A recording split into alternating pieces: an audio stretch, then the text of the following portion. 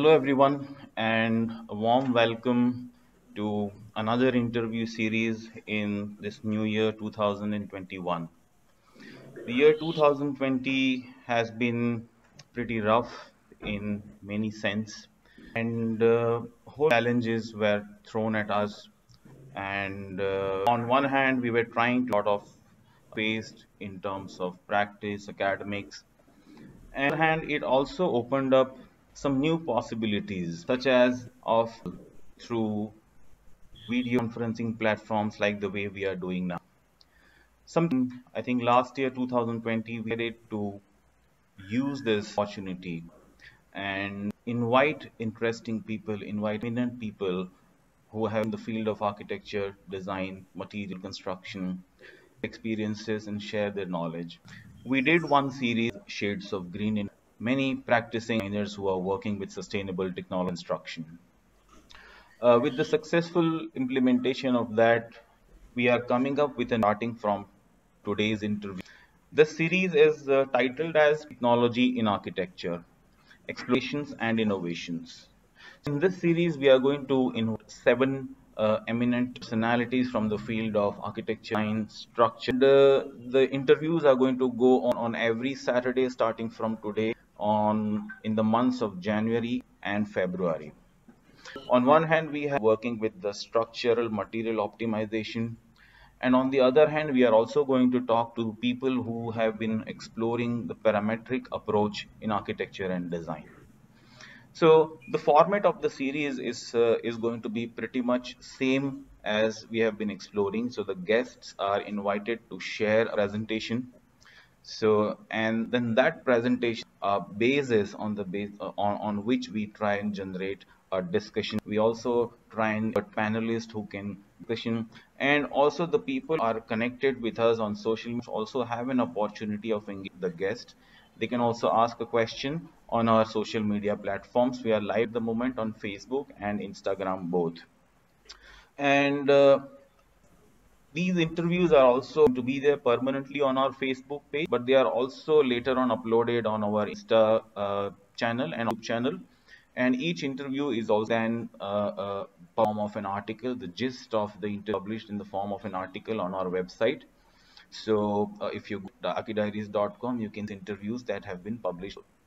I'm really delighted to share that we are beginning this series with someone who is a very dear friend, mentor, Professor Gurdev Singh. Sir, welcome on Aki Diaries. Thank you. Thank you so much. I'm also very much delighted to share that today we have Professor Bhairav Patel with us as a guest panelist, and we are we'll expressing that we'll be able to generate a good discussion at the end of Professor Gurdev Singh's presentation. Before I hand it over to Professor Gurdev Singh, please allow me to say a few words about Professor Gurdev Singh, Professor Bhairav Patel, and briefly about the talk, what he's going to present us today. Professor Gurdev Singh is a graduate from CEPT University, Ahmedabad. He is not only an architect, but also a designer, teacher, and a builder, someone who builds with hands. With 45 years of professional and teaching experience in different institutions in India and Australia. He has received a Lifetime Achievement Award in teaching by Australian Institute of Architects in special recognition of contribution to architectural education. He also held the position of the Dean at School of Environmental Design and Architecture, Navrachana University, Vadodara from 2011 to 2018. Currently, he is interested in exploring new and lightweight materials and technologies. Let me also introduce Professor Bhairav Patel. Bhairav Patel has an experience of more than 10 years in the profession of structural engineering and has worked on the design of a variety of structures. He has a bachelor's degree in civil engineering from Nirma Institute of Technology and a master's degree in design from CEPT University. After having gained valuable experience in design while working with VMS consultants for a period of 4 years, he started his own practice in 2012. Since then, opportunity to work on a variety of projects involving different materials like timber, rammed earth, bamboo, masonry, etc., along with conventional concrete and steel structures. He's also fond of and has been involved in faculty at CEPT University, Ahmedabad, 2009. A warm welcome to both of you and also to all the people who have joined with us on Facebook. Let me just take a few minutes and introduce what Professor Gurdev Singh is going to talk about. In this talk, Professor Gurdev Singh will discuss how structure in architecture is a process rather than a product. He believes that for learning, it is important to step beyond what you already exploration. In this process of exploration, learning by making, learning from nature, and learning from your own body becomes very important. The talk will take you through this in his teachings and expressions will have images of student in progress. Professor Gudev, it sounds for presentation. Please have your presentation. Over to All you. right. Thank you so much. Can I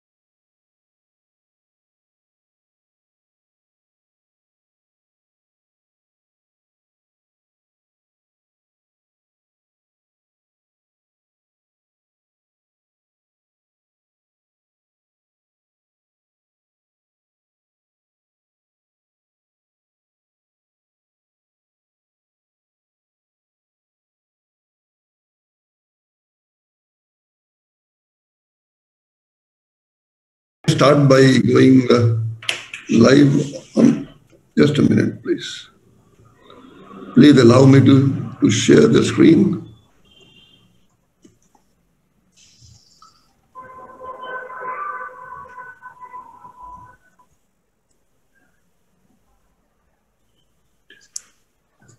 I ask you will have to allow me to be, I strongly believe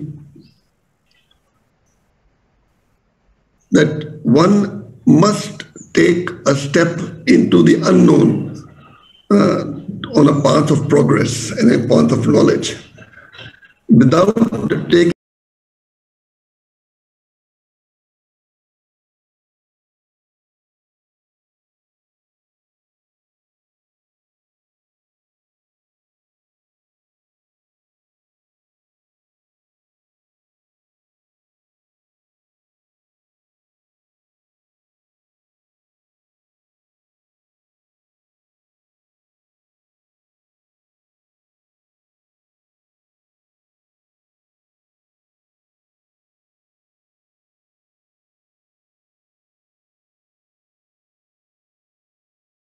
a step into the unknown in the dark. It is very difficult to really expand your horizon in understanding any subject for that matter, not only architecture and design. So let me show you a couple of diagrams. First, to start with, I will do a student work continent, some from Australia, some from Goa, and some from the earliest school, SEDA, that is Navrachana. So I start by showing this diagram. Just one minute. Let me just. Is it possible to shrink? They'll be getting the. Just a minute, please. Allow me to shrink it. Yeah. Now it is very important that we take a leap which is beyond our understanding, beyond our horizon, and that leap is the fundamental beginning of learning. Basically, what generally happens is this: here we have knowledge about technology, about design, about everything, and then of course we have people around us who have knowledge, So what generally happens is that the knowledge starts acting more like a wall here, more like a wall here, and doesn't allow you to go here, but you just drop right there. Now, this is the fundamentally, this is the wrong process. That is why I said a process, because it is important that you take a free leap first. You don't know whether that leap you will be able to achieve that or not. That is secondary. That is secondary. But a free leap is very important. Without a free leap, you will basically end up putting some building codes and the knowledge of understanding you have about structure and apply that structure onto the building, and that is it. You cannot go beyond that. To go beyond, a free leap is essential. It is then, or to reach there where you have taken the free leap, we use different knowledge. We do our research. We take nature and take by making and history and our own body and a whole lot of other things. So my initial part of the talk is going to be on how we, after taking the free leap, what do we do here to achieve that, and in how many different ways we can do it. Now, in one talk, it is not possible that I can pick up everything. So I will pick up few issues in this more and few issues I think is a topic by itself, and maybe sometime down the line we can come and talk again on another issue, more elaborately done. But in this issue, that is what I'm talking about, that when you take a free leap, you basically, and you stretch it here, that process here is going from abstract to reality. In an abstract sense, you take a leap and then you try to increase your knowledge to reach there. And that process, learning by making, is one of the most important things. And down the line, when I'm explaining other things and showing students work, I will keep on demonstrating on how learning by making is very important. There were times when great buildings were done, great structures were created, and there were hardly any understanding of calculations and the way we can do now. And people built, it dropped, it broke. They again built with a better understanding, it again broke, and they again built. And it is that process which has generated some of the best architecture and structures in the world here. And so this process of learning by making is one of the fundamental and most important methods of learning here. The learning from nature, I'll go into detail of some of these things here now by going into the next. So learning from your own body, learning by making mistake and solving it, and learning from history. I want to get more into detail because this particular topic is maybe a very large talk by itself. Learning from nature, and it's endless, completely endless. And you don't go into this process when you have a problem in hand. You go into this process every time of the day. You have a diary, you move around, you see a grass petal and you see something.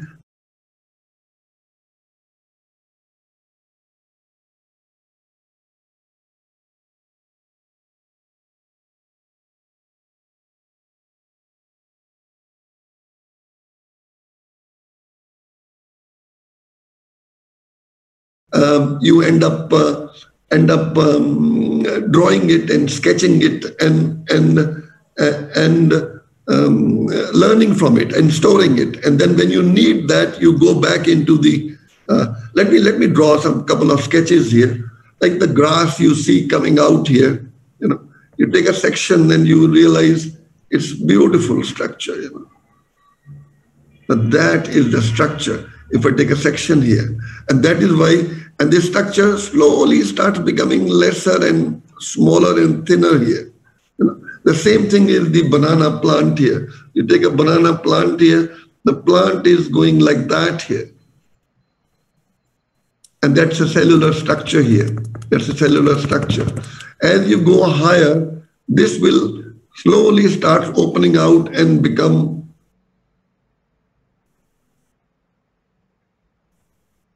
and that becomes the cellular structure here. And that is the transformation. This is when it's going vertically up, and that is the section when it starts flaring out. So it's beautiful to see how it is done, and how at a micro level you see a bone and you see the structure within the bone, and how, if you see the structure here, which is a very nice cellular structure, and there are a lot of work being done on that. Now, a lot of people put it as biomimicry. Now, biomimicry and learning the principles of structure are not exactly the same thing. In mimicry, for example, just to go back again, what you see here is more like a mimicry. I think that's a tree being made in Singapore, and they have actually adopted a whole lot of things from the tree, but it is still kind of a mimicry. But in terms of picking up and understanding the principles, and then when you pick up only the principles and apply, then it becomes very different. Now, I know in Australia, when I was there, if there's a big tree here and some small tree here, and the wind would flow like that here, above that, and this tree, when you cut it, it will be basically like that here. The grain would be going like that instead of going straight, because with the wind, the tree was getting twisted, and the entire tree was getting twisted, making a structure there, and not only that. For example, we were in Mandvi, and they make these boats. They make these boats, beautiful wooden boats here, and they have the structure up there. They make a boat here. Now, to get this structure here, they did not have the laminated timber construction, which could be done, you could pick up the timber and glue it to make that shape here. So what they were doing was they would pick up the trees. They'll take the tree, bowel trees, and take a rope and bend the tree. So the tree is bent like that here, and they will keep it like that for 10 years. So when they cut it, that piece is perfectly well done to fit into the boat here. And that is even better than the laminated construction that we are trying to do now. So this kind of an understanding from nature is a very important thing. And as I said, if you have a problem in hand and you start looking for something in nature, it's difficult to find it, because there is so many millions and billions of issues which are available in nature. So the best thing is to keep a diary. When you move around, make small notes of your thing, categorize them, and that might be a very nice way to see the world, basically. Learning from your own body is a very important component. I know if my finger is doing like that here, but if I just put 3 bones here, 3 bones here, I won't be able to do that here if I put the muscle point here. And that is why my knuckles are coming out bigger. It's because my knuckles are bigger here, and my tension lines are going over the knuckles here. That is the reason I am able to do this here. If you see this body here, if you see this, can you see the blue line which is going like that here? It is this blue line which is going like that. So it is almost like a tree here. It is this whole 3 dimension, and I can swing my body, and I have tensile members both ways going like that. And when I sit here, my head doesn't just drop like that. No, because there is a tension line here which goes, and tension line which goes across here. And that is able to move my head, because there's a tension line which goes, and there's a muscle somewhere here which is controlling my head. Like, it's beautiful. The structure of the body is so good that anytime you get stuck, best is to put your body in that position, and you will get a reasonable answer. I take a brick and hang it down, stand there, and with that I can feel the tension on my.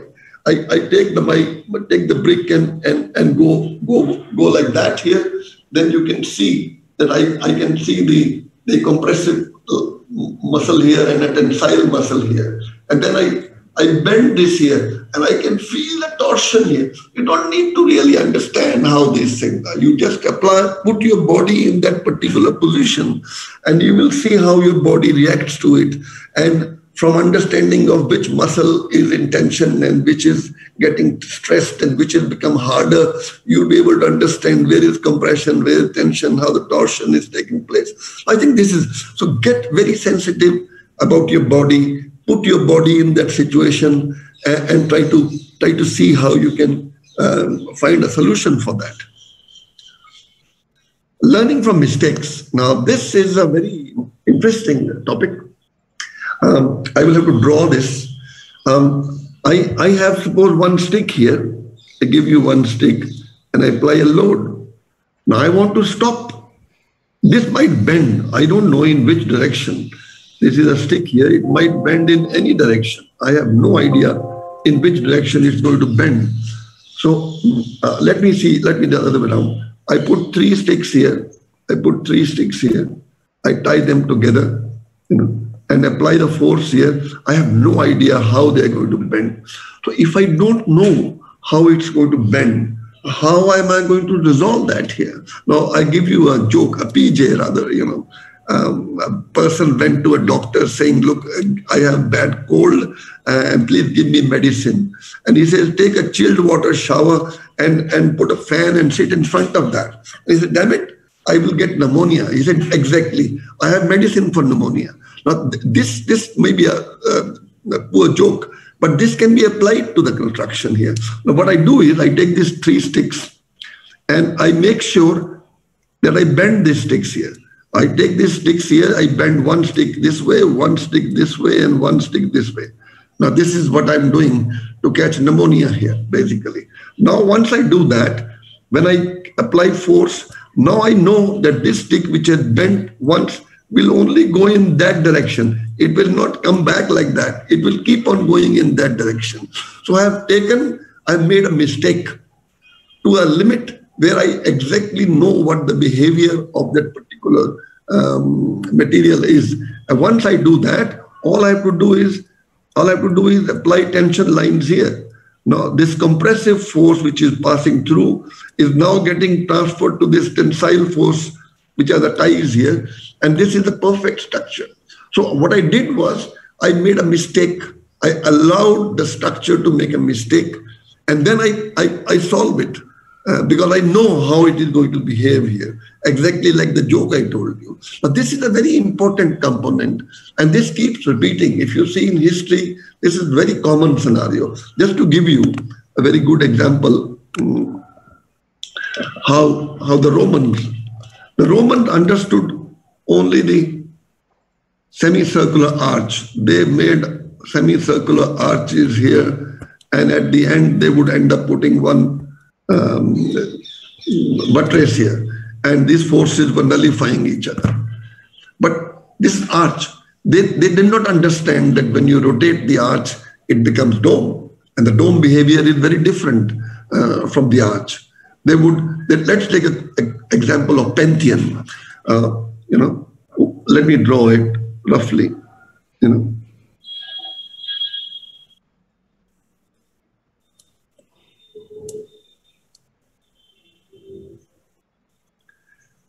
They basically wanted something like that here. A sphere, a cubical thing, and half of it is dome and half of it is down there. But it won't stand here. And they must have made many mistakes on that, and it keeps on happening. So what they did was they made this wall very thick, and then took lots of sandbags and placed it here. Took a lot of sandbags and placed it here, basically trying to nullify the forces, the horizontal forces, which at that time they did not understand what is happening. They simply knew that something here, somewhere here, it was breaking and it will collapse. So they would, so the form of the Pantheon became something like this here. Now you end up getting a wall that big here. So what do you do with that? You basically make a nave here. You make a niche here. So your plan basically has a thick wall, and you end up having these negative spaces in there. And it is this mistake, because they did not understand how an arch works, gave rise to a beautiful structure. Gave rise to a beautiful structure here. Sorry. So this is what the Pantheon is all about here. So it is the mistake. It is the mistake you do, and you learn from it how to resolve the mistake. And it is that which then much later, of course, I don't want to continue this topic, much later during Byzantine architecture or something like that, they ended up putting tension rings here, and they realized that you don't need all that mass here. All you need to do is put tension rings in there, and your thickness of the arch, thickness of the dome can be much smaller. But that's a matter which is a separate matter. Let me go next. Learning from history. I mean, actually, there is I've already taken a step into the learning from history, that is talking about Pantheon here. Learning from history. Let me take one more example on learning from history. Okay, let me take St. Paul Cathedral here. Now, you have a cathedral which is like that here, from outside. So you need, from a city scale, you need to have that kind of a dome coming up. And then on top of that dome, you have the lantern, and that lantern cost is the 850 ton of load. How do you make a dome which can take that kind of a thing? They're very nice. They beautiful design they worked out. What they did was, and then of course from a city scale that was required. Any shallower dome would not look very nice at the city scale. So they realized that for the city scale, it's important to have a dome that big.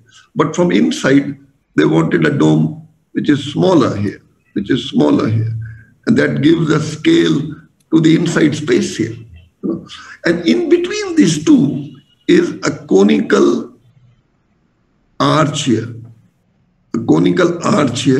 made in masonry, which is taking the load of the lantern and passing it through to the ground here. And because this is the structure which is actually the catenary structure, it basically takes, there is no horizontal load coming, it takes the load and passes through. And because there is a building here, there is certain amount of horizontal load here, but that's taken care. So there is one for the inside, one to take the load, and there is a timber structure here which takes some metal sheeting outside. So what you see is a metal sheet, and the second layer takes the structure, and the third layer is the visual thing from inside. Now, this is beautiful. I mean, they could think of that so way back out there. And of course, this structure came down for certain reasons, for fire, and was again done. So with every time they did it again, it changed, and a better experiment was done in this. Let me go to the next one to talk about this here. This one, you all know, the Gothic architecture. And in this also, the learning basically was done through mistakes. Every time they made a mistake, things will fall, it will again do it, again will fall. Analytically, if you see, this is an experiment done way back in 60s. Of course, these days you can do all that in the computer. That they made an acrylic cross-section, added the loads here, relevant loads here, hang it upside down. This is the very same technique which Gaudi applied. So this is kind of primarily learning from Gaudi and trying to understand the existing structures. So do that. Now, when you do that and see it through a specific polarized glass, and that is what you see on the left here. And if you see if you see closely, there are some places where the density is less and some places where the lines are too many. And then there's a color blue and pinkish and reddish. So between these two, you can understand where is tension, where is compression, where the load is more, where the load is less. So that's a very nice, of course, these days you can generate all this in computer, but this is a physical model. And what on the right, what you see is a big oven, and this acrylic sheet is hung there and being heated. So when you heat it, it deforms. And when you see that in the polarized glass, that's what you see. They added a whole lot of things. They added the first thing like that. Of course, this timber, if you see this basically conceived like that here. It is like tying a timber pieces together. But in timber, you can do it because there's a lot of stress here. But when you transfer the same form into stone, there is a phenomenal amount of horizontal force which is coming here. There's a phenomenal amount of horizontal force which is coming here. And they build it, it broke. They build it, it broke. And it's this process of making and breaking which gave rise to these flying buttresses here. And it is that we see the flying buttress and enjoy it. But it took a lot of time, a lot of energy. They made it and it got demolished. And that is how this was done. Anyway, I missed a couple of slides here. Just 1 minute. Let me now start from abstract to reality issues here. To take a leap, what in the class, what we generally used to do is take some abstract exercise. For example, in this, the image is the surfing board on the water, and it is choppy and it is doing this, and it is that which gives rise to this.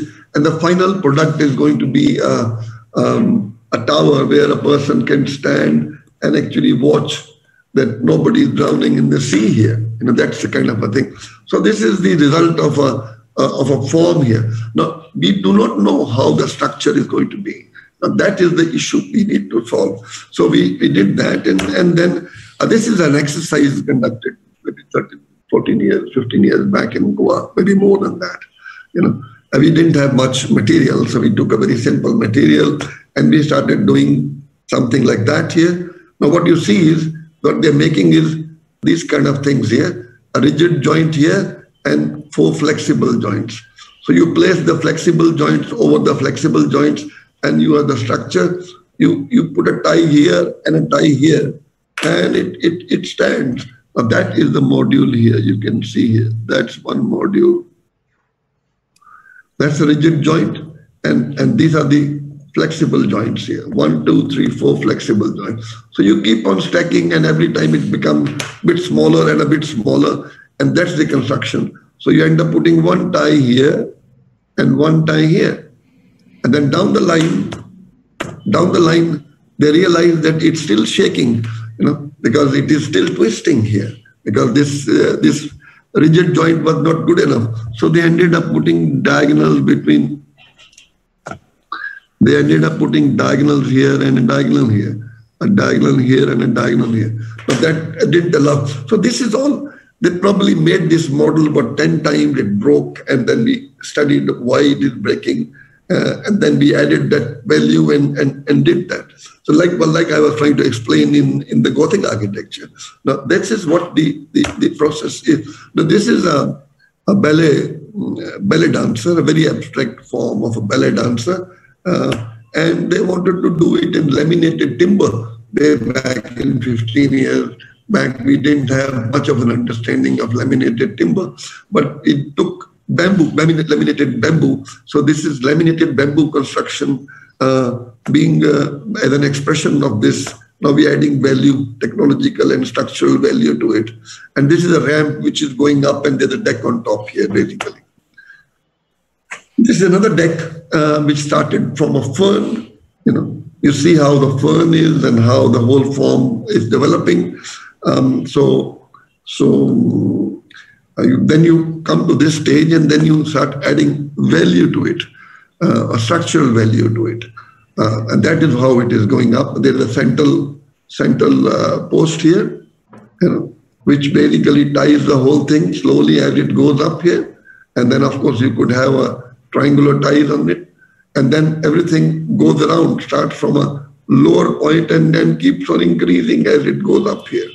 And that's the structure which is like that here. This is what happens. So this is resolving the structure with the new technology, and now this is probably being done with steel here.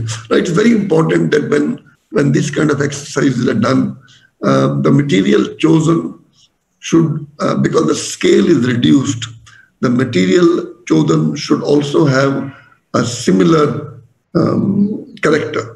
I mean, if I take a steel plate and do this, it will be unfair, because this will, of course, stand like that. So a very fragile plastic sheet is taken to make this, so that if you put pressure like the steel thing, it will behave and it will break, it will bend. All this is very essential. So material which you choose to make these models and experimental models are very important. This is an abstraction being done from Dandelion, and she has expressed it, how it is going to, how it's flying, how it has no direction, and it takes a loop like that here, and that is being chosen to do this. You have a ramp here, and it goes up here, and then you go up like that here. And that is what is an expression. Now each one becomes a truss here, instead of being circular here, this has become faceted here.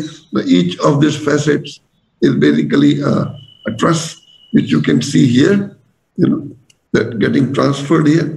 And then you go like that here. And of course it is going further. And so exactly when you see the timber houses, the bracket here, and then the column goes up here. There's another bracket here, and then the column goes up here.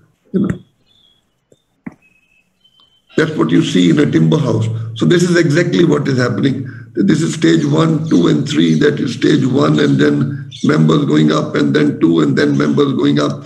So that's being cantilevered here. That's a very nice structure of how a very simple loop is being cantilevered, taking inspiration from a timber structure in the houses, in the pole houses. And this is more in detail, of course.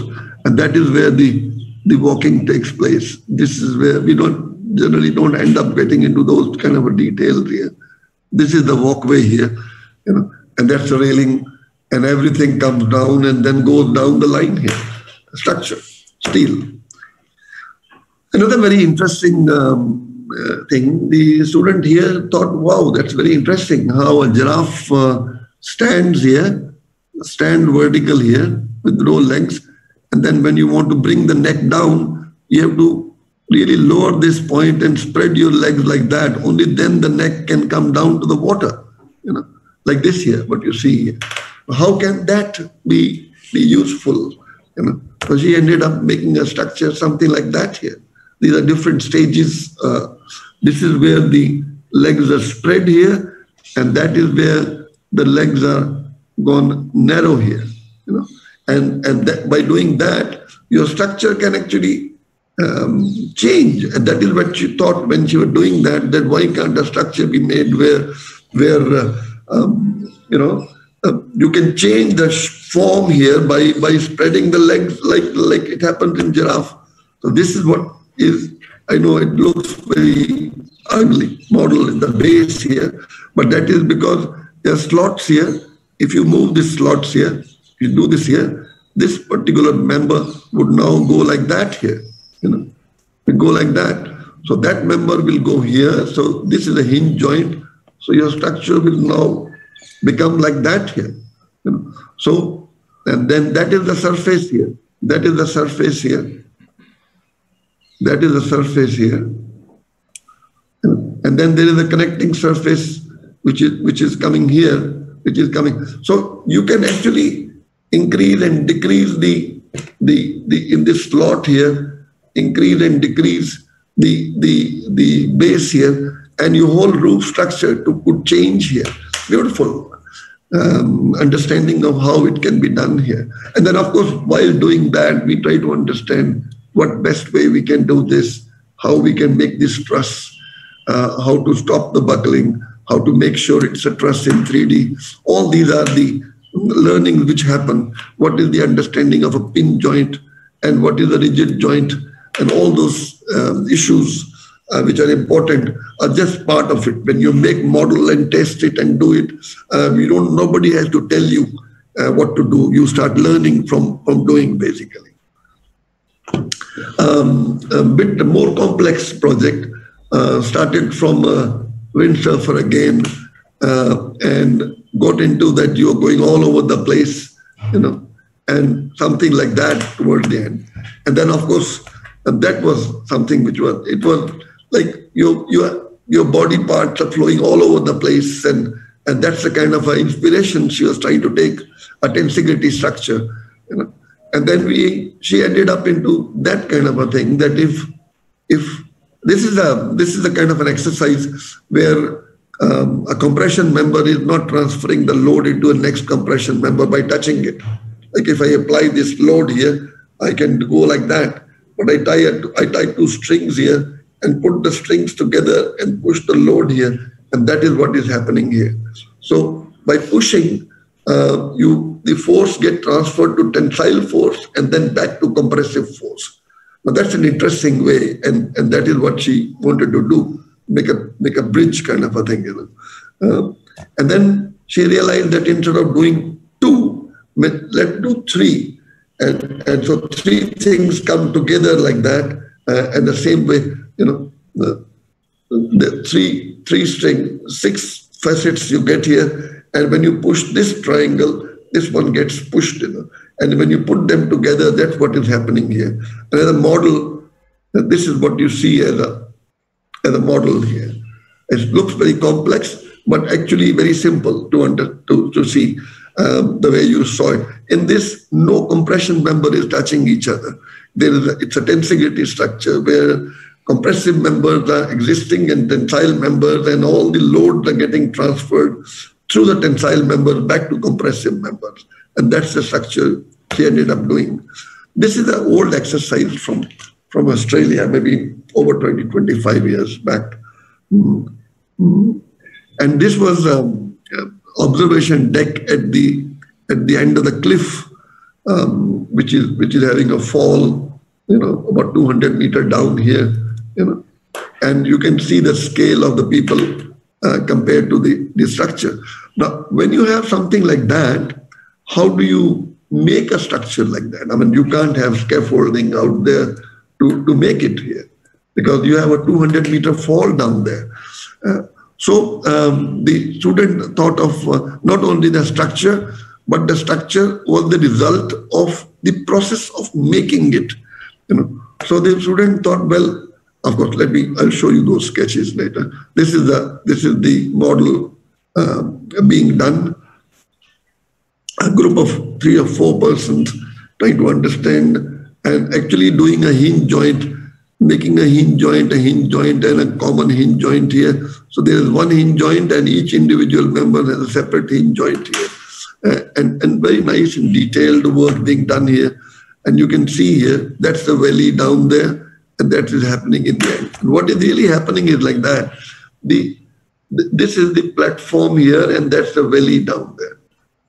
So everything is happening on the platform here. You recall the structure, you recall the structure back here, and that is the form you construct it. After constructing it, you basically push it, and it goes to that. Now this is what is happening here. This is the valley. This is the valley here, and this is hanging there. Every time something goes wrong, you want to paint it, maintain the deck, and it cannot be done. You just recall the structure back in this situation, do whatever you want to do, and push it back in here.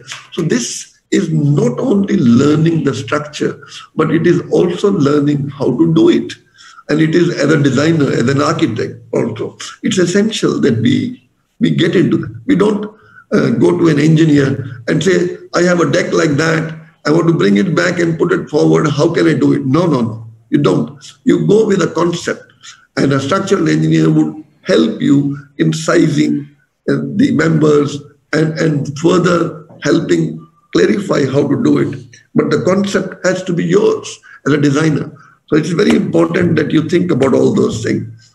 Some other exercises of a sumo wrestler, you can see there's one wrestler here and one wrestler here. So the force from one wrestler is going into another one, going another one. The model being done here. Now, when you do work in steel, it is very much like a mechano set. You don't do a work like a carpenter where you take a piece of timber and take a saw and cut it and size it, and it doesn't fit well. You bring the piece down, cut it for another half a centimeter or centimeter and put it and nail it and screw it. That's not the way one does steel. In steel, everything is precisely done, is calculated to the millimeter. And so they end up making shop drawings of each component here.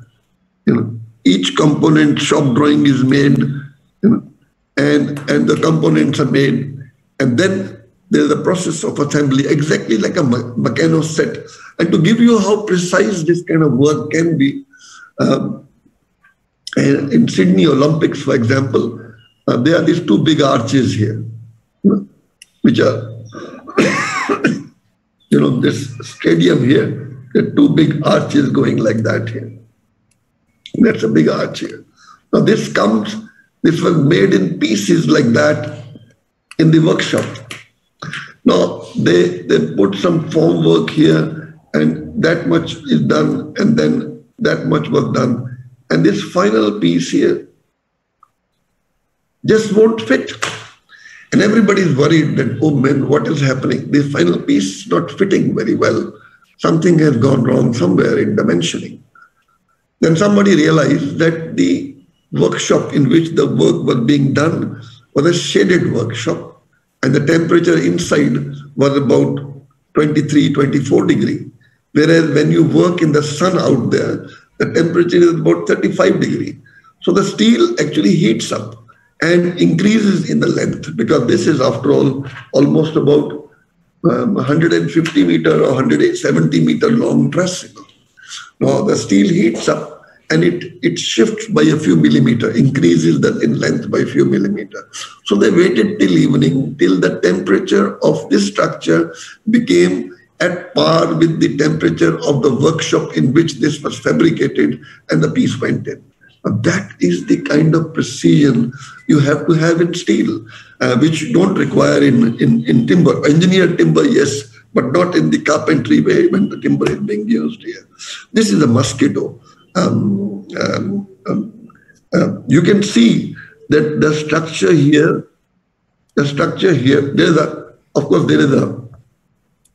there's a leg here, this leg here. Now this leg, the two parts, if you see the mosquito in detail, half the leg has a lot of hair inside. And half the leg is very clean. So he's even trying to express that part here. Half the leg has a central beam, central post, and then 3 tension points here. And half the post that is here, and half of that is maybe 3 or 4, and half of that is basically a cross like that here. So even that kind of an expression is given while doing the structure. This was Chinese calligraphy, and it started with, Chinese hold the brush like that, the Japanese hold the brush like that, and then they move the brush like that here. And this is, if you do a time photography, you get frozen movements of the Japanese calligraphy writing. and it is that which gave rise to the whole structure. So each one was made in module like that here, and all the modules were put together, and supporting structure was added, and you can see the ties here and there. There's the network of ties here, and then supporting structures here, like the waiter carrying a tray, waiter carrying a tray like that here, which is very nice way of structure, because the movement takes place that your glass of wine or a tea never spills, because the fingers go up and down to take care of that. So, and these are modules which are being assembled here. So all the modules were made on the table separately, and after getting this form and putting this pyramidical things, modules were assembled on this. This was a petrol pump, very strong black person holding a lady in a belly dance, and that is what we got in the abstract, in the leap, basically. And then when we went into putting the structure, this is the structure. Now this actually is a fabric here, which is missing here, because if I put the fabric, you won't be able to see anything what is happening underneath here. So that's the fabric here. That will be the fabric here. And this is a member in bending, in compression, like an arch here. And to keep the arch constantly, there is a member here, which is a tension like here, a tension member, so that your arch is constantly being pushed down here. And because there's a cantilever on one side, so there's another tension member going like that, so that if I draw this member here, this member is like that here, and like that here. So there's another tension line here, which is actually going in that direction, which is making sure that this doesn't fall down. And there's a tension line here, and the tension line here, which is holding this cantilever here. So that is the construction. Actually, this also, we ended up making about 5-6 different experiments on how to do it, and actually load it, not just a visual exercise. Load it and see how it is collapsing, and see how you can improve that, all that process. And that is what we got in the end, a beautiful, beautiful structure. A petrol pump underneath here. You drive down in your Ferrari and you land underneath, and you zoom past, and you have a beautiful structure on top. Fun to drive your Ferrari also. And this is way back when I went to Australia in my very first year. I was there. I got a job which was just for 1 year. So I thought, let me try something good to position myself in there. So we did this structure. This is the tensegrity structure. If you see it, this is the hyperbolic paraboloid made in timber battens here, where 2 points are going up and 2 points are going down. D means down here. And then I have triangular members across like that, which is one here and one there. Of course, this is coming down to a straight line here. And then there is one horizontal here and one horizontal in this axis. So there's one horizontal here and one horizontal here. And none of these 1, 2, 3, 4 compression members touch each other. And the timber lattice in a hyperbolic paraboloid form hold in the center. To give you an idea of the scale, this one is about 8 meters high. So this is 8 meter by 8 meter by 8 meter, 4 pieces, and about 5 meter by 5 meter lattice hanging in the middle structure. Second year work. Most of the work which you saw earlier is second year work. So this is how I managed to take an entry into Australia, and was there in the university for next 19 years. That was my first experiment there with the students here. That is where I am standing out there. This is just to add to that value. how we think, not only in the office, also we think. Maybe some other time I'll show you some more projects and in the office how we think. We did a project in Bhutan about 10 years back, and there was a bridge here. And normally that's a bridge here from one point to another point. We had to go from A to Z, and there's a valley underneath here. So, but of course you could take vertical support, but it's not water all the way. One could take, it's a valley. So instead of doing like that, which you see the Lakshman Jula, they generally end up calling, where you have one member like that, one member like that, and when you tension it, this bridge doesn't go sideways here. It stops the movement sideways. So to stop this sideways movement, you have one tension point here and one tension point doing like that. And vertically, this is what it is. You hang it like that vertically. So you have the vertical hanging and the horizontal thing. Of course, it still shakes, but that's what it is. But we could take multiple supports. So we thought we will do something like that here. We have a walking area here, and we put a triangle, we put a post here, and we put this here. And then we thought, yet, why not do from the point of view what we discussed earlier, make a mistake and solve it. And so instead of putting my post vertically and having my walkway on it, we put the post inclined like that and had my walkway like that here. Now when I do this here, I'm going to go up like that. When I do this here, I'm going to fall like that here. This is my post here.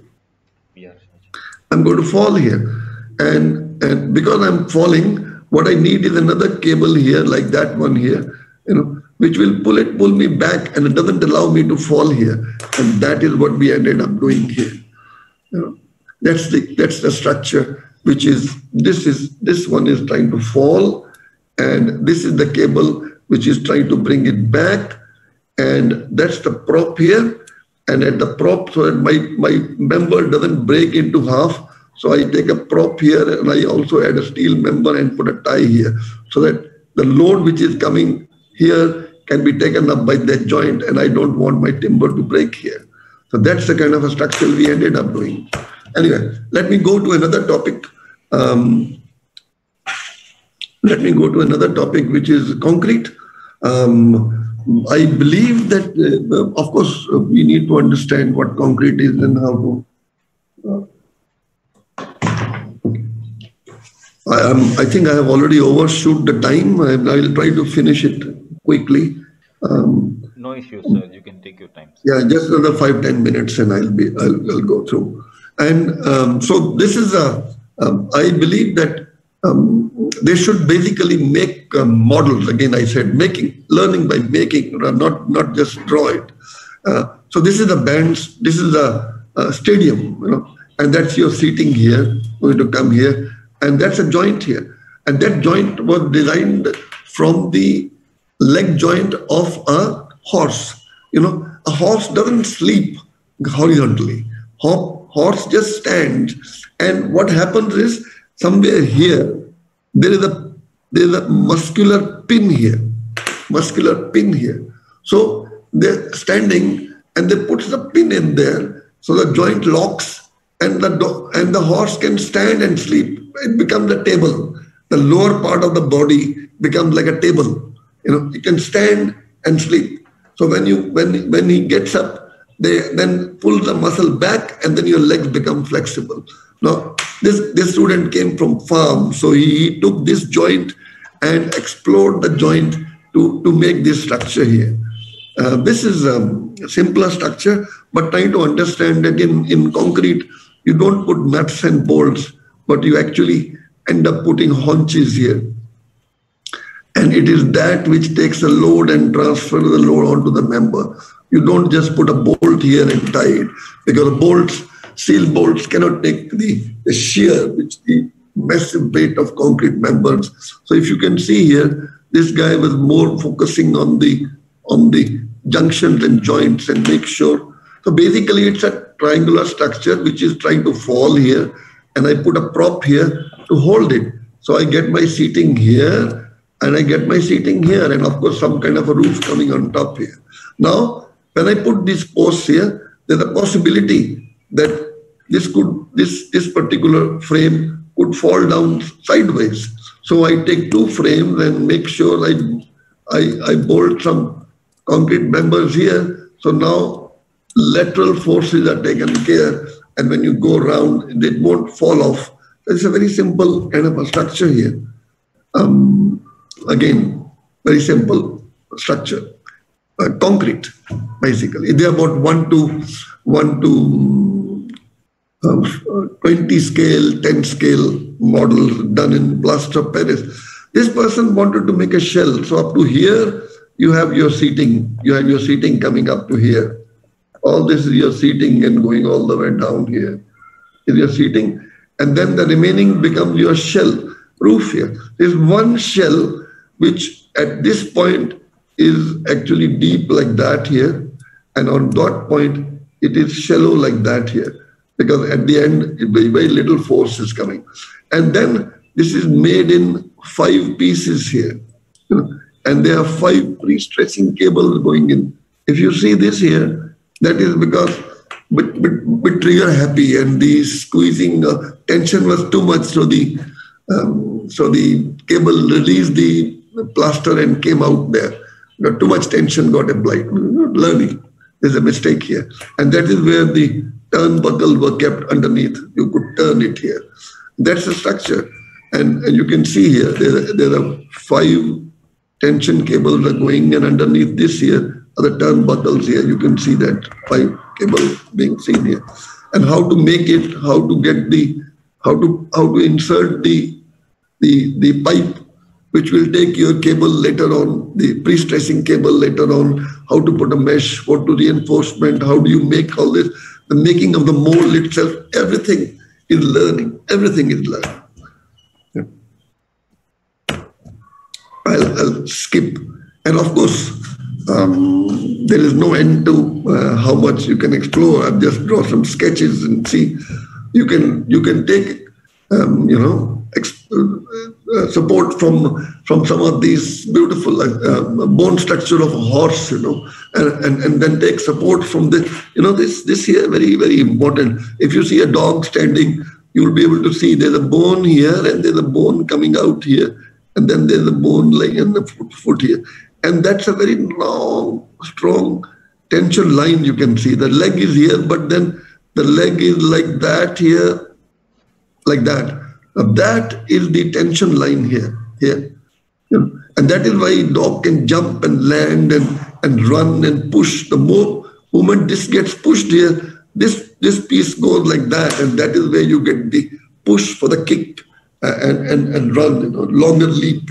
So it's lots of this is the same thing here. It is that push here which controls the leg movement and the push and the running of the horse.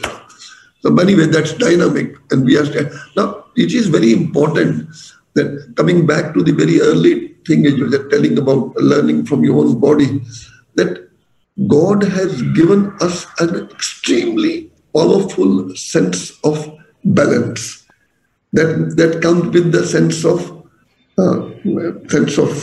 structure. We never pick up a very heavy bucket.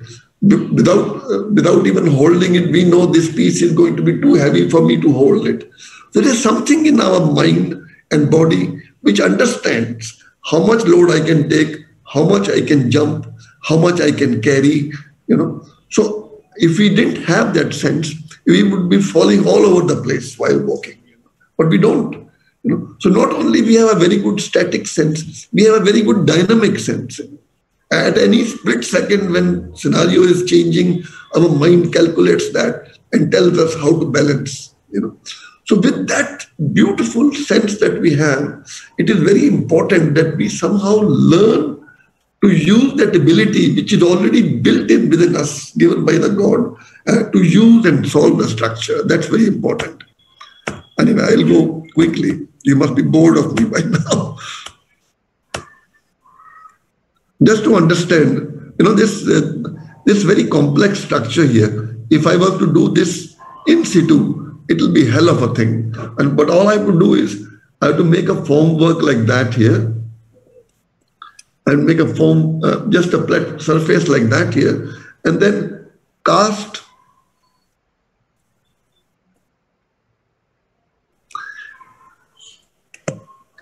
on the circular surface like that. So I get this curve here and a straight line, very simple. This is called tilt up construction. So you actually make things horizontally in a very complex way.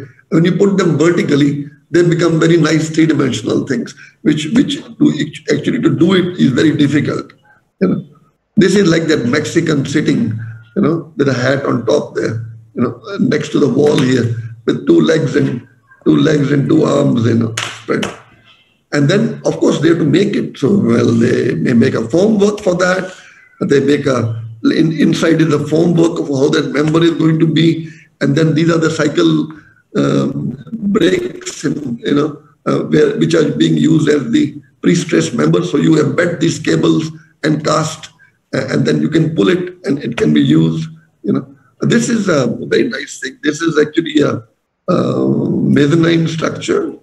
This is my steps here, and that's the lower one, which is also steps here. So two layer of decking here, and that is my structure, which is holding lower one, upper one, and everything together. And that's a tube, and you can see that's about 5 meter to 6 meter tube in metal, which we can be. So this becomes by circulation. You can either come on that and you can step down and go into a lower deck, and then to decrease the weight, that part is taken in steel. Beautiful. Just imagine a structure like that going around a complete stadium, and you could walk here, and then this is directly connected to the exit here. So you go up, you go there, and you are connected to the exit, which becomes partly a structure also. And this is another very complex thing. If you see that bush bone, I'm sorry, I'm talking only non-vegetarian persons would understand that chicken, there is a bone which is more like that. And this is done not in cylindrical, but this is done in a formwork like that. It's a dome. It's a dome. It's a formwork like that, to give you an idea. This is a dome here, you know, and that's the base of that. And on that base, I make this here. So I might make here, I can see the curve here that's going down and going up here. It's in curve. This is a beautifully, if I can place this member on it, and it will be like that here. It will be like that here. So I make this. All I have to do is have an edge here about the thickness of the member here. Let's say 20 centimeter. I put a 20 centimeter edge and cast it horizontally.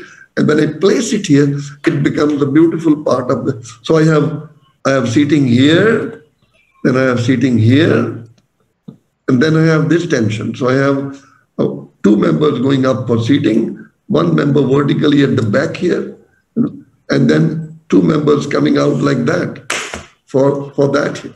Now, to give you an idea, these are not tiny small models. This is my 8 feet by 4 feet, 2.4 meter by 1.2 meter plywood sheet on which this model is being made. Now you got to make it large. Only then it breaks and does it, and you do it again. Tiny models don't give you an idea of how really behave. It just gives you a sense of form, but not really how it is going to work. A very nice construction, railway station. This is the railway station, railway coming on both sides. So what you do is you make a pyramid. You make a pyramid, and all you do is add these three pieces here and pour concrete here. And somewhere here it goes and it is connected. So when I remove this, I get that here. Now that part is inside here. These edges are outside here, right? So I get this, and you know these two girls who are they're the kickly, they call it. They hold their hand and they go round and round in dancing. You know, so it's like that kind of a scenario here. And you hold it. That's a pyramidal shape, and you can actually compress it and carry it like that here in a very compact form in a truck. You know, it's very compact. Making it very simple. All you need is a triangular thing, and you get this. and you assemble it like that. And of course, you put a roof on it which hangs on both sides here. Similar, you can see here, there's one member here, and that's one member here. That's all. Two members, one here, and then of course you have a gutter here, and you have the purlins here if you want to make the lighter roof and the roofing there. Or you could end up making concrete shells here, and that also could do. So this can be done. It's very simple method. You can see here.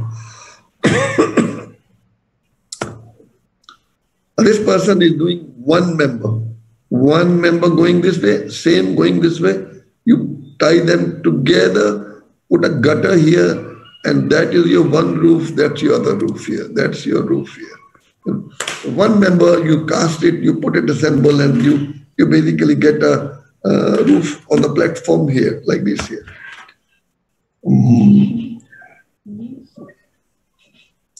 Module like that here. This came from inspiration from Mandu. If you see the Janana area for prayer, underneath that, that's the kind of a structure here. That's a module. You make it, you put them together, and that's the kind of a space you get in stone in Mandu. And students are trying to make that in precast concrete here. And of course, just some of the bridges, we were trying to do this bridge here in here, but anyway, they ended up making a Lakshman Jhula at the end. Maybe some other time. I think I've gone way over the time. And that is all as far as this is concerned. And before I give it to Ayaz, I would like to say that we are basically going to have the new material. I'm now, after doing CEPT workshop, I'm particularly getting engaged in timber there. We are now very seriously working on CLT, that is the cross-laminated timber. And with the help of sponsors Mitsubishi from Japan are coming because they are into production of CLT. So we are trying to throw a competition for professional and for students shortly. And this competition is going to start with a talk from Kengo Kuma on 21st. 21st, yeah. On 21st, we will have that I'll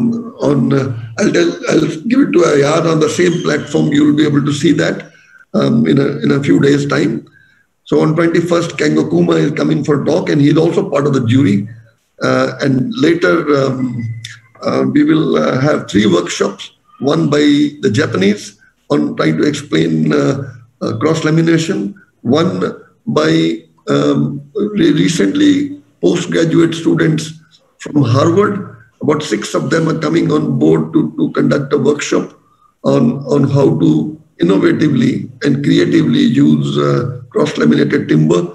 And then we, for the Indian setup, we are taking 2 buildings of Charles Korea, that is Kanchanjunga and the Tube House, and we are trying to convert that into CLT and see how we can do that.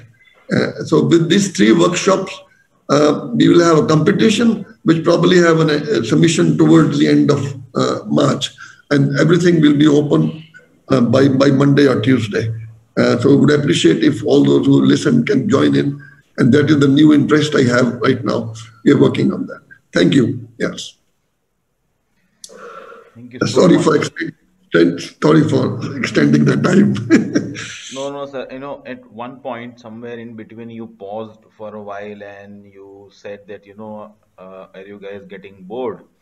And we had a comment from someone in the Facebook, and someone is saying that definitely not. We can go on doing this for the whole day.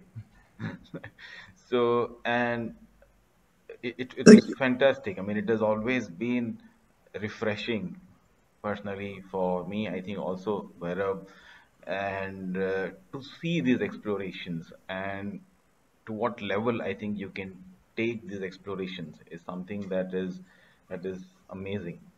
And like the way you have titled the talk, structure in architecture a process. What I found is that there are multiple processes instead of just one process that you just mentioned. Absolutely. you know Multiple. so learning from history, learning from your own body, learning from nature, learning from making Yeah, mistakes. they are all topics by itself. Yeah, Yeah. each one of them is a process, and you have actually demonstrated that very nicely through the examples and your own unique observations. So I'm really, I think, thrilled to have been part of this presentation. But I think I'll hand it over to Bhairav for him to, I think, take over the discussion. Thank you, As. Yes, madam. And thank you, sir. It was a really nice presentation. I have never got an opportunity to hear you before. I have heard from a lot of people about your talks, but I have never got the opportunity. This is the first time, so I'm really glad. Now, I have 2, 3 questions which I would like to ask. First is that, I mean, it was very interesting how you showed in the second or third slide that how technology can become an hindrance if it has come at a very early stage, like not allowing you to take that leap. I think you were kind enough to show it as a wall of technology rather than, a structural engineer standing there and preventing you from taking a leap. But I'll do that.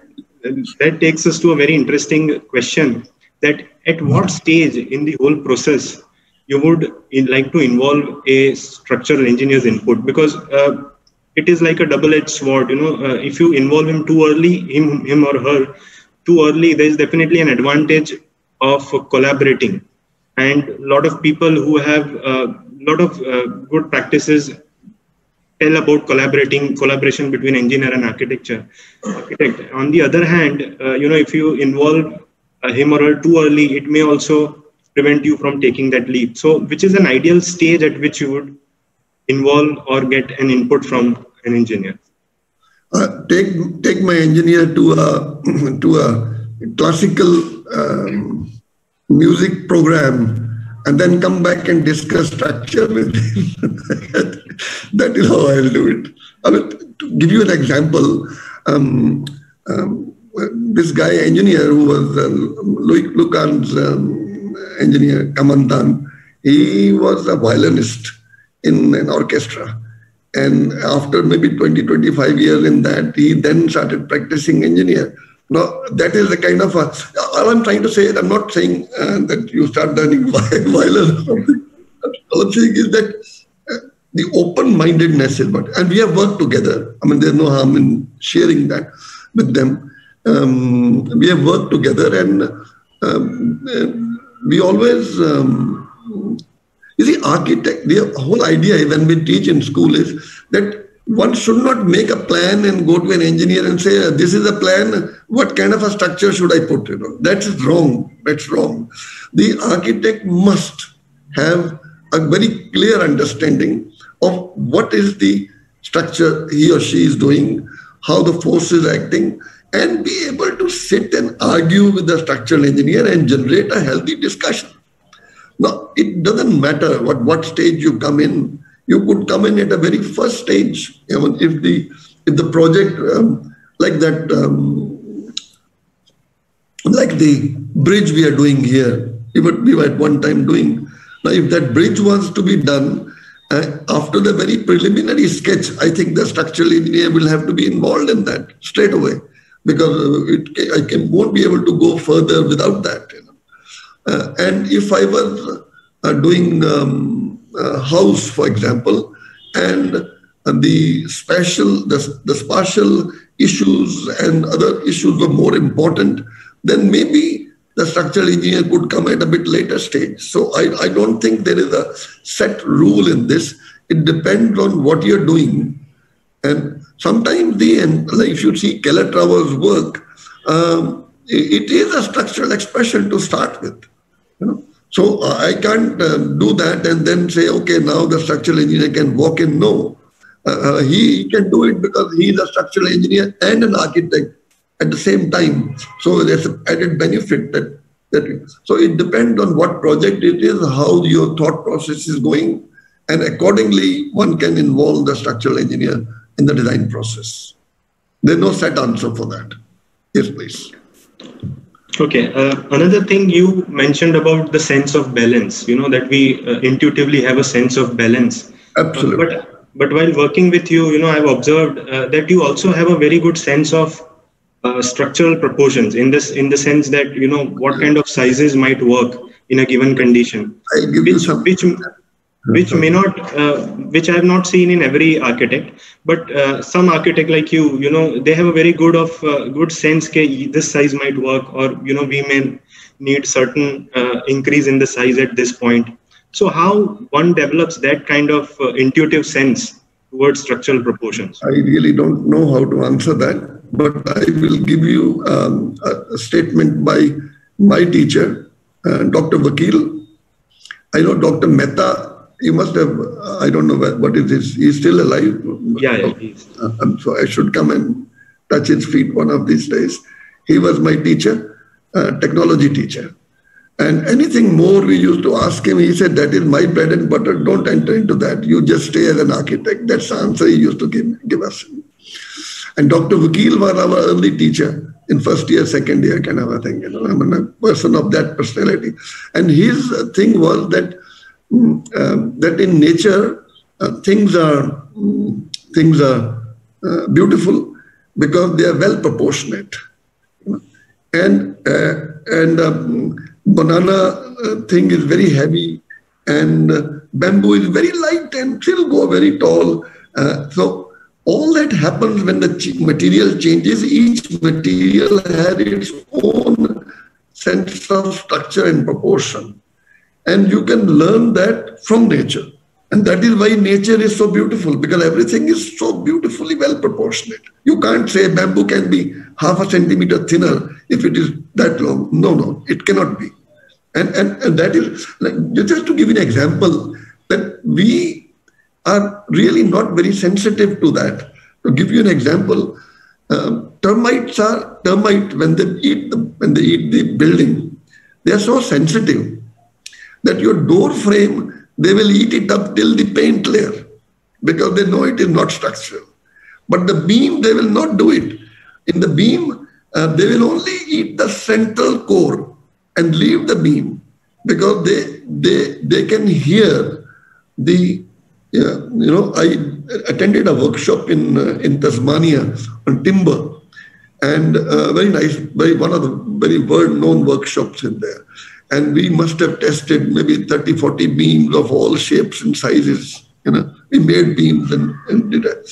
And in that, they were putting the small microphones all over the thing, and there was the recording going on.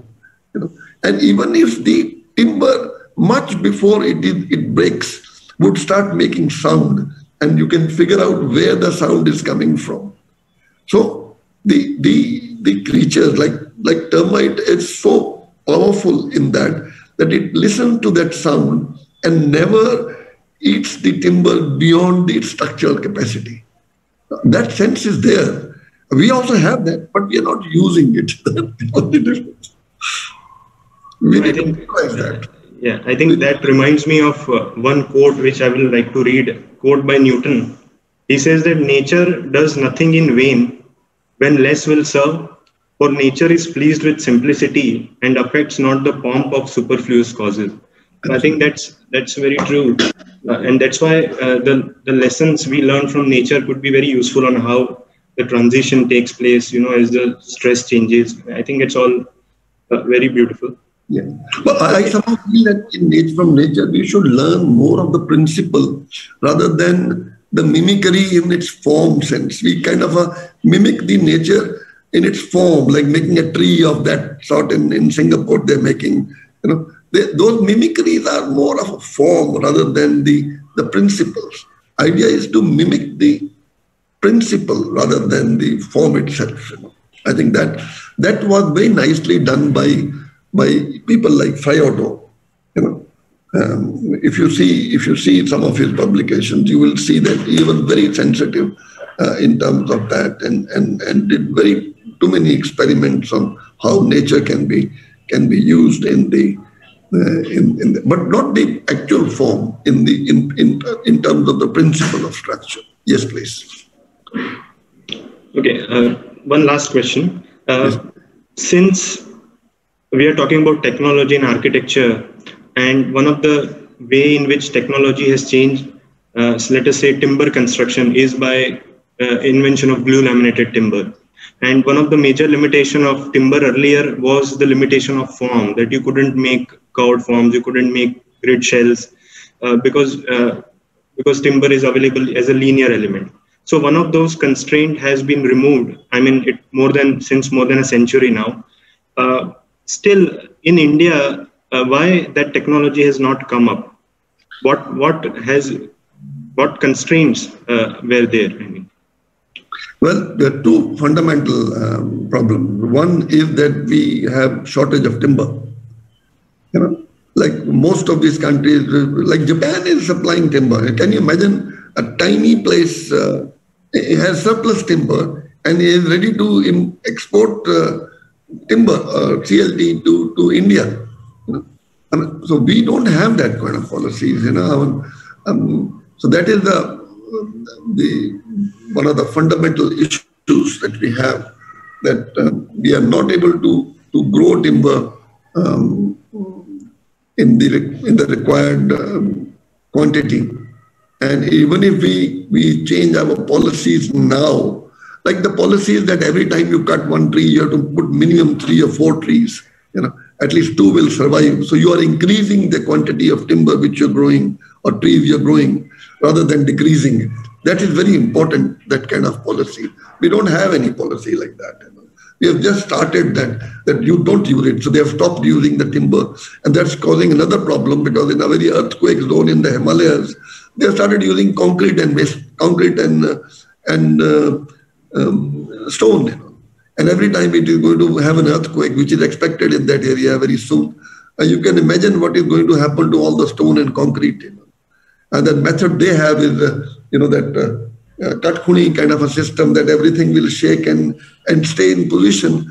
It cannot be done because the timber is not there. You know. So we are losing in that. That's one. The second part is the glue, the putting it together. Now, traditionally we used to have saris. I don't know whether you've ever heard of this material. Saris is the concentrated pectin of the bones. When you boil bones, what you get is a very concentrated form of pectin, which later on is refined and given to you with strawberry flavor and sugar as jelly. But that is pectin, of animal pectin. But then the Fevicol and these things came. But if you see it carefully, when you put 2 timber pieces together, it is never going to be possible that 2 can touch with a very thin layer of glue inside. You know? And if they don't touch each other, then you're going to have problem of separation, basically.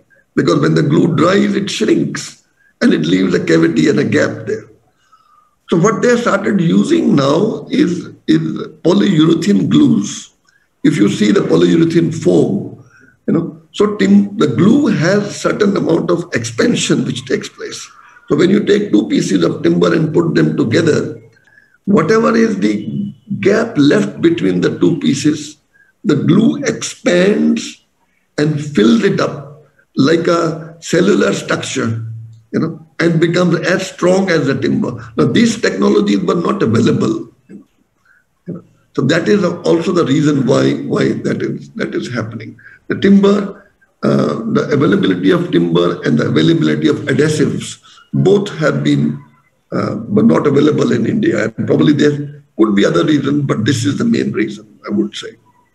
But from our experience of working in Bhutan, where, in a place like Bhutan, which is not technologically so advanced, with certain help, you were able to have a setup to do timber at a very large scale.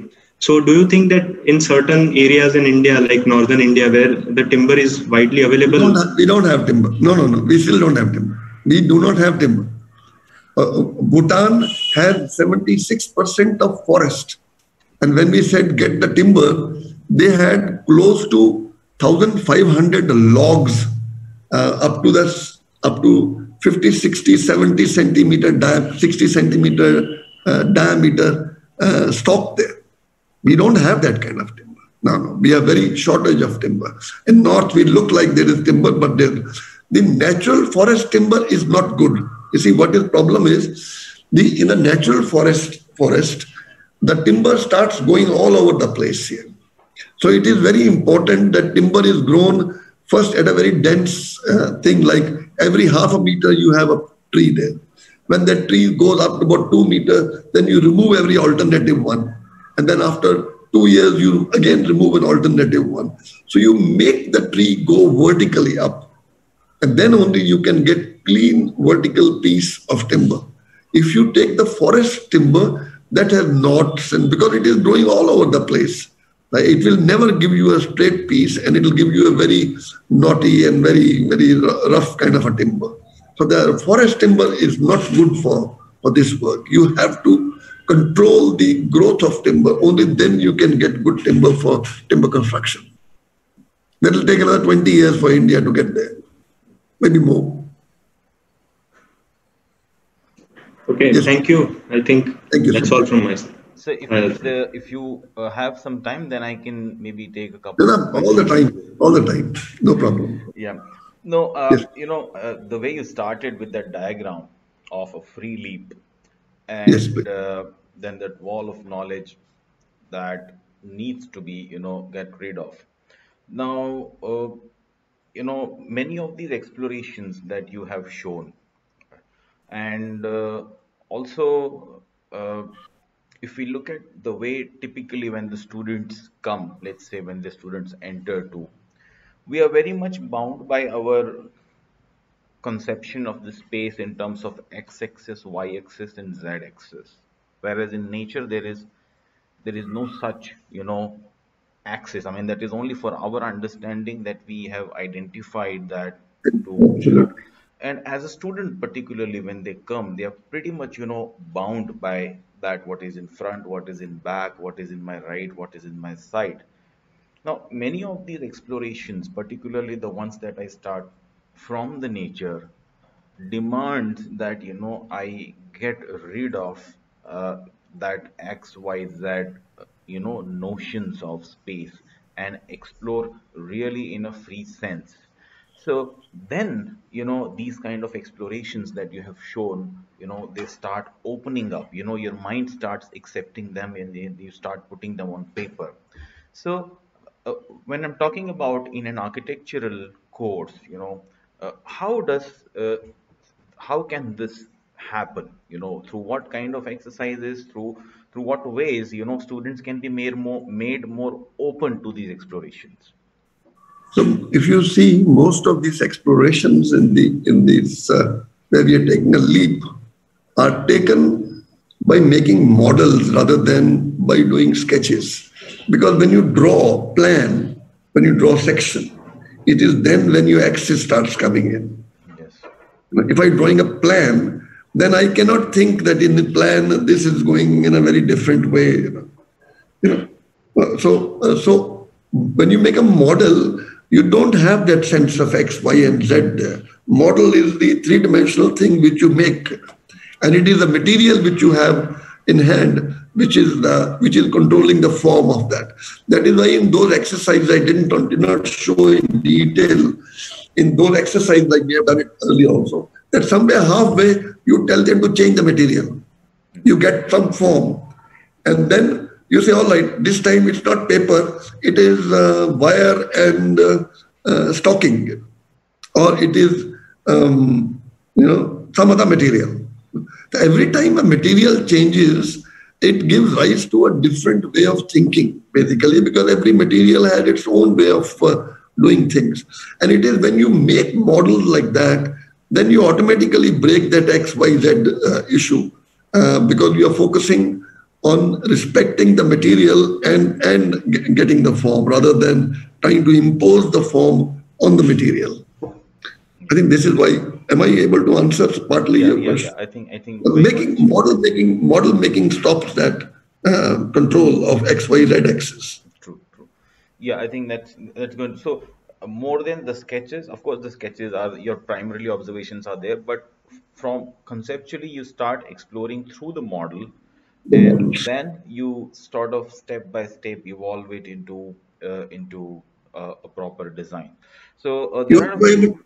You're able to do that now in computer bit more easily. You Yes, make a yes. surface, you take a pinch every surface and pull it and push it, and you can do all that in computer these days much better. So the XYZ is gone now anyway, because actually it goes.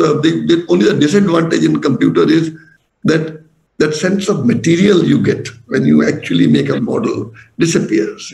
You get a form, yes, but you do not know how to make that form, what material to use to make that form, and what should be the character of the material to do that. I think that is missing. Yeah. So making actual models is far more. There's far more learning in that, in my opinion. Yeah. So Yeah. actually, you partly answered my second question. I was actually going to come to this whole opportunities that are now open in the form of parametric and there are certain plugins that you get in Grasshopper who allow you to explore structure. For example, Kangaroo allows you to do some explorations in structure. So at what stage would you sort of bring in those tools? I mean what It how could be from fast the do very you? beginning.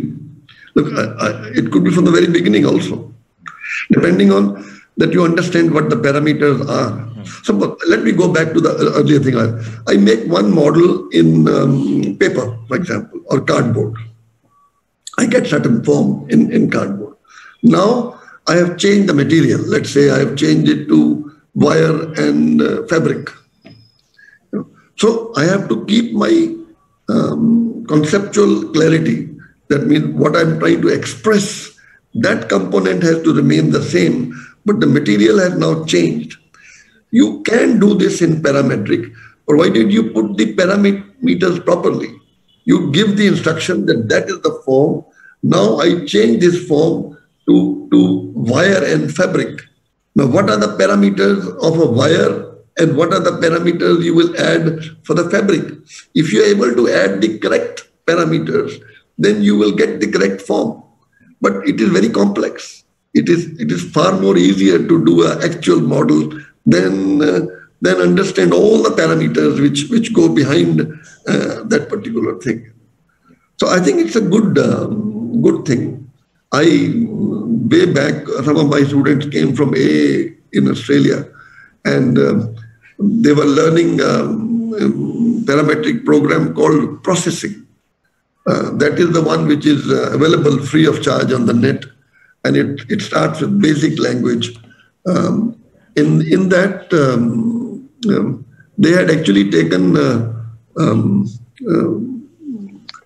Corbusier's housing, Marshall block, and put about 30, 40, 50 parameters of that, broke it down to that, and then added those parameters. And then no matter what is the block shape you put there, it will put all those parameters and give you the house straight away. A very interesting exercise they had done. All the parameters of Marshall block will come in there. No matter what kind of a shape or you put there, what circular, this, that, anything, all the maximum amount of parameters would. It's interesting. It's interesting. Manually doing that is very difficult. So parametric has a lot of advantages. I agree. But I think both the things should be done parallel. Believe. Otherwise, you make a form and end up putting a stainless steel mesh on it because you don't know what other material to use. And that's all the material you can think of, which will take that form. So you put it into a perforated stainless steel mesh. That I don't think is the right way of doing things. So there's So a question. There's a question on social media, which is, I think, very much partly you've answered. So, what basically that we have a viewer who is asking that. So, do you install, or do you say that the sketch and imagination should come before morphology and geometry?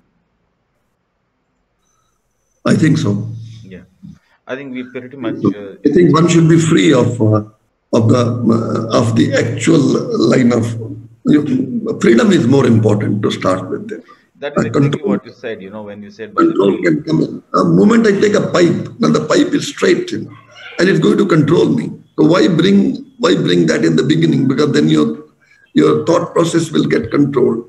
So be free in the beginning, and controls can come in later, and then anyway they're going to control you to get to somewhere. Yeah. Freedom first. Yeah. And this is an issue we have been discussing in the pedagogical thinking in the school also, whether this freedom or this kind of an abstract line of thought should be added early or should be done later. Some people think that you must teach them the basics first, and then they should be taken to think in abstract and think into different ways of doing things. And the other group is which says no, the kids are innocent. They should be allowed to stay innocent, and they should be given the freedom. And the rules should come slowly, one by one, later, not in the beginning. Now, there's always a controversial discussion in the teaching profession on this. What is right or wrong, I cannot say. But I believe in freedom first and bringing the rules later. That partly answers that question which you're asking me. I think, yeah, pretty much. I think you've answered the question. And one last question, I think there's one more from the social media where the question goes like, how do you advocate the choice of material on the basis of sustainability, especially when it comes to steel versus wood in today's time? Um, if I was going wood in my backyard and counting the embodied energy, then of course steel is completely out of the window. But because we are doing this Kanchenjunga building, we also have one person, one of our ex-students there, who is doing a master's. She is going to join in and talk about when we do the entire Kanchenjunga building in CLT compared to in concrete, what is the difference in the embodied energy? But then we are also going to add in that if the material is coming from Japan and all the shipping and carting is going to happen, what is the difference you get ultimately in the embodied energy? So if the tree, like in Bhutan, as you gave an example earlier, if the trees are right there and not more than 5 kilometers away, then it is beautiful. But if the material timber is coming from 2,000, 10,000 kilometers, then it changes. So it all depends on the embodied energy issue, and that is what is very important. It could be that concrete is cheaper than doing in timber. Till we start having homegrown timber in abundance and in good quality and quantity, then only the timber will become more sustainable. Not at present. Not at present. Yeah. I think we pretty much answered all the question, and it's always fantastic to talk to you, to have conversations with you, and I hope that we can continue this sometime again in future. It's a refresher course for me, and I'm sure for Bhairav also. Every time when we hear you, when we look at your No, we are work. still working together. We just that CLT building in Delhi. We are thinking Yeah. Bhairav is coming to Delhi with us. We are working on that together. Fantastic. I think I would love to see that thing. So, Professor Gurdev Singh, Professor Bhairav Patel, I think I'm really on behalf of my team. I'm really thankful to you from the bottom of my heart for giving us your valuable time, for sharing your knowledge, your insights, and it has really been a wonderful kickstart to this new interview series that we have imagined. I think with that, I think I would like to conclude and would request all the viewers who are there with us online that this is the beginning of a new series which we have titled it as Technology in Architecture. So we started with today's lecture of Professor Gurdev Singh, and so we have 6 more lectures lined up. Every Saturday, 11 o'clock in the morning, we are going to have one more lecture.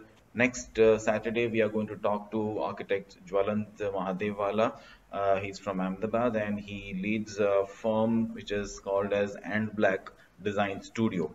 So I hope all of you to see you again next Saturday at 11 a.m. And thank you so much again for joining with us. Thank you, Gurdev sir. Thank you, Bhairav. Thank Thank you. you. Thank you. Bye. Bye. Bye.